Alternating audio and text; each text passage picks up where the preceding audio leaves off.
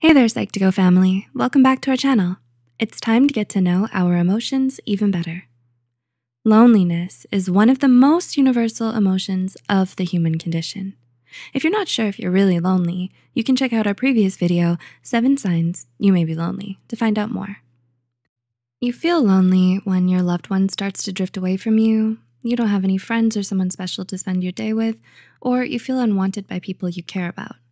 Here are 9 possible reasons why you feel lonely. 1. You don't know how to connect with people. Do you crave closeness in relationships but don't know how to connect with others? Having a lack of close personal relationships in your life has been shown to be the #1 reason why a lot of us feel so lonely all the time. You're friends with lots of people, but your relationship isn't founded on anything substantial. You feel lonely because having someone to make small talk to about the news or the weather isn't enough to give you the emotional fulfillment you need. 2. You're afraid of intimacy. Is it difficult for you to let people in? Are you emotionally closed off and fear vulnerability? You might be feeling so lonely all the time, not because you don't know how to be emotionally vulnerable with someone, but because you don't want to. People who are afraid of intimacy keep those around them at an emotional distance. You don't want to get too attached to someone, and you keep your guard up at all times. You fear rejection, abandonment, and heartbreak, and it holds you back from emotional connection, genuine love, and meaningful friendships. 3. You're going through a lot of change. Have you moved to a new school or a new city lately? Do you feel uncertain about what the future might bring and where it might take you? It's normal to feel lonely, lost, and confused when you're getting through a period of change.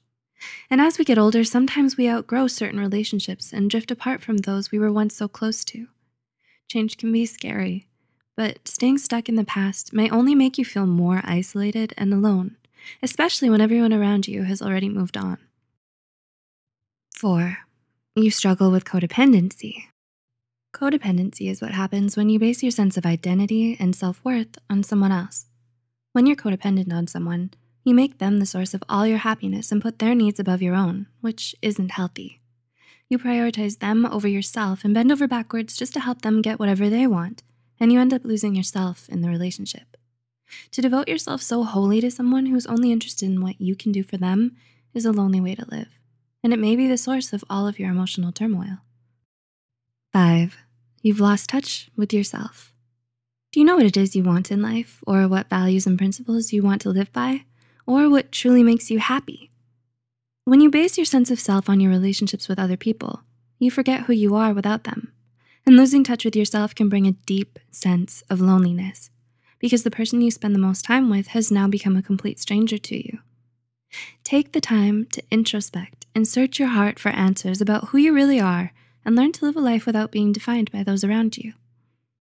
6. You're feeling misunderstood. Does it often feel like no one really knows you or understands you? Do you struggle to fit in with others? Studies show that feeling misunderstood significantly contributes to a person's sense of loneliness. Sometimes others, even your closest friends and family, just can't seem to relate to you or see you for who you really are. You might even feel judged or ostracized by those around you because of all the ways you're so different from them, which can be one of the loneliest feelings in the world. 7. You're struggling to feel worthy. Have you experienced a recent heartbreak? Were you ever rejected by someone you loved or had an important relationship end? When you struggle with feelings of worthlessness, loneliness often follows because it's hard to move on from the pain of rejection and even harder to not let it define our sense of self-worth. It can make anyone feel small and insignificant and feel like no one cares, and that kind of loneliness is the scariest of all. 8. You're spending time with the wrong people. Some people feel lonely when they're alone, but being alone with the wrong people can make us feel just as lonely or even lonelier. Are you friends with people you don't even like or dating someone who's wrong for you? Such relationships make you feel more drained being with them than being by yourself. You only stay with them because you're afraid of being alone, but you fail to see that they're actually the ones making you feel lonely. And 9, you may have depression. If you still struggle with loneliness, even with so many meaningful and intimate relationships in your life, it may be because you're suffering from depression. According to the American Psychological Association, chronic feelings of loneliness are one of the most telltale signs of clinical depression.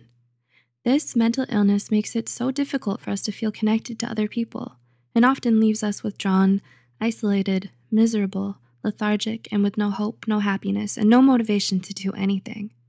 This isn't a surefire diagnosis for depression, so it's always a good idea to check in with a specialist just to be sure.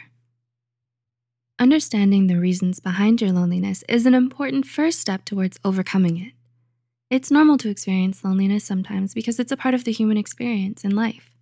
But if you struggle with intense, constant, or reoccurring feelings of loneliness, it might be a sign of a much more serious underlying mental health problem. If so, don't hesitate to reach out to a mental health professional if you feel your loneliness starting to get out of hand. Did these points help you understand your feelings a little better? Do you now see what might be causing your emotions in you? Do let us know in the comments below. Also, remember to share this video with those you think might benefit from it. And as always,